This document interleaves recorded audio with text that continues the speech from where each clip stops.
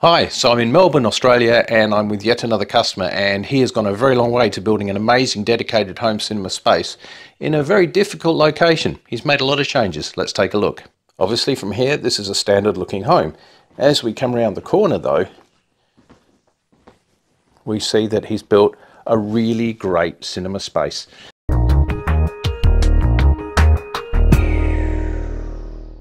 Okay, so Simon's had a home theatre here for some time and it's been going through a process of evolution. Tell me a little bit of the history of it. Well, this would be the third iteration of the system. Yep. So I've gone from M&K, a full M&K system 5.1 to a 6.1 to 7.1. I then proceeded to upgrade to power sound audio. Yep. And embraced Atmos and bought a Anthem AVM 60. And so I went a 7.1.4 setup, single sub as well, JVC projector in 5, and yeah, so and then after many years of lusting over a Trinov, I contacted Andrew and Enzo and decided to pull the plug on an Altitude 16, and that's been my dream for ever since I've ever heard of Trinov. Yep. And that's where we first met, really, isn't it? Because I came over here and calibrated the unit, but your room was very different then. Very different. Yep. So when you see the shots of the room, I basically had bifold doors, I had a grey ceiling, Dulux brood colour for the surrounding walls. So the bifold doors go out to the hallway for the front door. I've got an open area on the right leading to a dining room / kitchen. So just with some planning, I decided I didn't really want to see my speakers anymore at the front. So I contacted a builder and we basically went with an acoustically transparent screen. But decided to sell all my power sound audio speakers after watching a few videos on Crix and yourself. You've decided to go with Crix, yeah? I absolutely did. So I went to the Hi-Fi show. I got to hear their setup and I went online, looked at all their new range, the Megaphonics range in particular, and the wall of sound as well. Decided to go the Megaphonics in walls. For the surrounds, I went Megaphonics surrounds. Back channels are also Megaphonics, and just recently the Hyperphoenixes for the Atmos. Yep, I think it was a really good decision. We were talking about this yesterday when we were calibrating.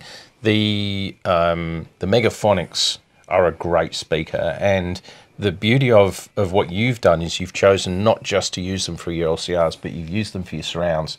So you've got these really powerful speakers, really great dynamics, really good clarity. And so you're able to drive a decent signal for your entire surround. And then you've got the angled Hyperphonics 45s, as you said, on the ceiling, which drives the sound here. And of course, then you've modified the room. So the doors are gone, you've sealed that wall off, you had carpet put in, you've had a curtain put across the entrance to the room so you can black the room off. And you've had some acoustic treatment applied. And then I rocked up the other day and we started playing with the sound. So the biggest change, I think, was putting the carpet in the acoustic panels, the implementation of going full Crix, as you said, with the compression drivers. Always, as my brother always said, you can never have too much power. So even if you don't use it, you know it's there, the headroom's there, and it makes it easier for a calibrator like yourself to calibrate. So there's no limitations. And having obviously the same brand, same drivers makes it a lot easier as well to calibrate. Also, my choices of going from a single subwoofer to dual SVS 16 Ultras. That was a good call to get the 2 subs. So again, watching your videos, I'd love to have 4, but probably destroy my house, but as these 2 already do. So after your calibration yesterday, I'm just absolutely, I just can't believe how the system sounds now. It's a revelation, and as I said to you yesterday when we played the track out of the car chase out of Ready Player One again, and I've watched that so many times and demoed that to many people and myself as I changed my system. It's the pretty much the first track I play, and I think I said to you, you said, "Oh, what do you think?" And I must say I choked up a little bit, and I was, and I said, I'm emotional. I got an emotional response from that, and it's like I've heard it. It's like I heard it for the first time. Yeah, we like to make grown men cry. Yeah, thanks. So. I held back the tears. It is a good thing, and I think that we've had a lot of conversations over the last couple of days, and also I've spent some time with your amazing brother as well, and hi to him. Hi, Justin. what I wanted to say is you guys aren't just guys who have a home theatre. You and your brother have been passionate about cinema since day dot, basically. And in talking to both of you, you know, the passion for the movies, the passion for the history of it, the passion for, you know, the development and even, you know, the games, everything, you know. And so this room, to me, seems to be so much more than just somewhere where you come and watch a movie. It seems to be really connected to you, to your brother, to your history. It seems really significant to me. We have a sort of a story for every movie that we've seen over the many years. There's always a story behind it. So when we do watch it in here, it brings back a lot of memories. And it makes a bit more emotional experience as well. So I'm not just sitting here admiring the picture and the sound. There's a lot of other memories that come with that. So it's like a combined experience. Last night we watched that. Was it 1982, The Year of the Geek? Was it, or what was the name of it? Yeah, it's like Greatest Year 1982. I think it was called, and it was very. I'll put a link in the description below. But it was roughly a 4-part series. But you'll be able to find it and have a look, because it really speaks to the history of theatre and especially 1982, and what a great year that was for cinema. And one of the things that caught me was stories about, you know, 6 cinema complexes that are running the same movie, you know, with Star Wars, I think it was. And they were running the same movie in every cinema, and there were queues up the street. Which is why they would call it a blockbuster. Yeah, exactly. Because it just is blocks and blocks of people just lining up to see these movies. And I don't recall that happening recently. And I think that movies, you know, now in a recent video that I'm not sure if we've released it yet, but it's coming out soon. We're talking about what Disney have done in Australia, where they're stopping all, you know, physical media. It's not just the fact that you have to stream your movies, but there's no more covers, no more artwork. There's none of this memorabilia, none of the collectible stuff. I assume that means there's no more artists working in that industry, you know. And, you know, one of the things that we talked about was the fact that you kind of had to earn the privilege of going to a movie. You had to travel to the cinema. You had to wait in line for your ticket. You know, everything, you know, it wasn't just a press of a button sitting in your chair at home, was it? No. You had to make the effort and, you know, gather up a few friends, organise some time, get your tickets and go and watch the movie. And I was a cinema manager then, and I remember those days. And I think what's happening now is people like yourself and your brother are almost sort of holding the fort for, you know, for the history of cinema. And I think, you know, we all look forward to seeing some new, really great movies coming out, but it sort of makes you wonder sometimes with streaming and everything going that way. Anyway, we also had a bit of a tweak with the projector today. That was interesting. That was interesting.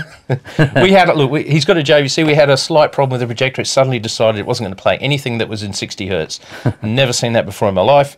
Anyway, rebooted the projector after a lot of cursing and swearing. That's all back again. But that was interesting because we could play movies, but we didn't get menus, did we? That's right. Well, it wouldn't be a normal day if something didn't happen. It wouldn't be a normal day if something wasn't abnormal. Absolutely. Yeah.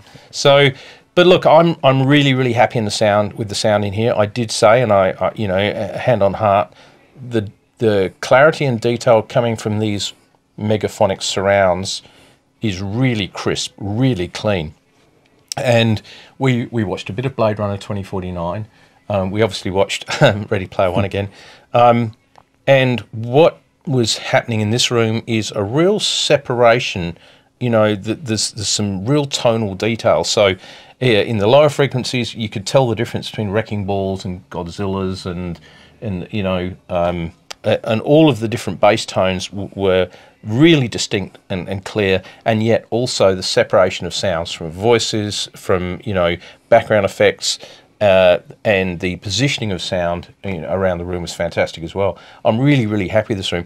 I would say this room is a bit of a surprise because you've got a big void on the right that sort of leads off into the house, and then you've got a wall on the left, and that would normally unbalance a room. But I think that, you know, with the way the room has worked out, and with having, you'll probably see in the footage, but in having a surround in exactly the correct position on the right-hand side, mirror image obviously to the one on the left-hand side, has really helped maintain that the speaker is not way over on the far wall, you know, so you get a very similar image from the left and right speakers. So yeah, it's great, mate. And I should take a photo. I've been sleeping in this room. So haven't I? You have. So, yeah. Thank God for the soundproofing because the snoring. It's good. I know. Thank you. I try to keep it down. Oh, my snoring? Yeah. Yeah. Okay. And so I want to thank you for your hospitality. No, I have to thank you for coming over and doing it. It's brilliant. I want to thank you for trusting us, with your equipment. And, I wish you and your brother all the very, very best, mate. Enjoy this room. Get the most you can out of it. I will. Thank you so much. Been a pleasure. No worries. Thank All you. right, mate. We'll see you again soon. Bye-bye. Bye-bye.